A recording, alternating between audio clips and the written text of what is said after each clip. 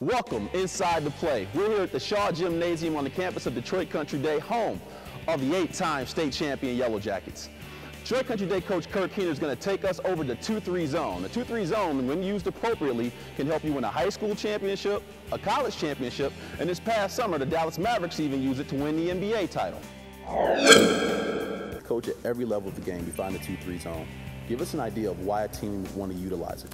Typically at the high school level, a team's going to use a 2-3 zone for a couple reasons. Number one, if they feel that the other team has more quickness and speed and can get to the basket to try to cut off driving lanes, or if the other team has more size, a real strong big man that they can't match up with, they're going to run a zone and probably pack it in and try to limit his opportunities.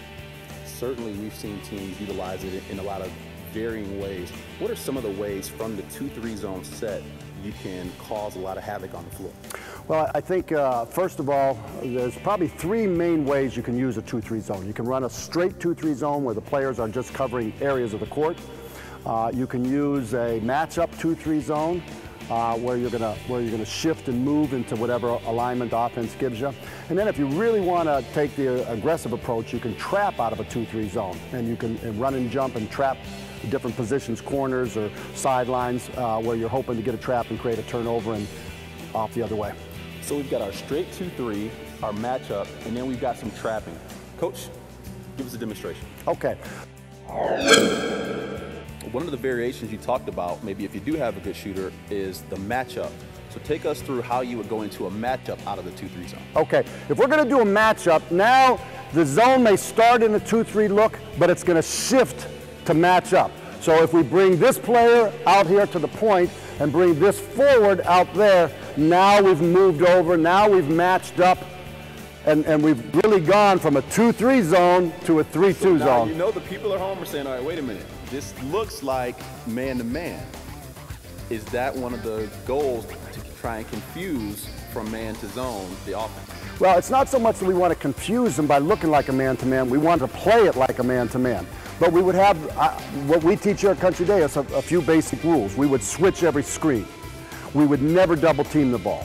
We have to talk and do what we call bumping as people move, because it's pretty easy to match up against the offense when they're stationary. Now, if the offense begins to get some movement, then that makes it much more difficult for a matchup zone to be effective. So again, let's see it live, the 2-3 out of a matchup. Okay, let's back it up into the 2-3, and then we'll rotate. Okay, we're still going to run the opposite. All right, and again, see if we can handle the ball on the short corner, even if you have to throw to the outside hand of the players.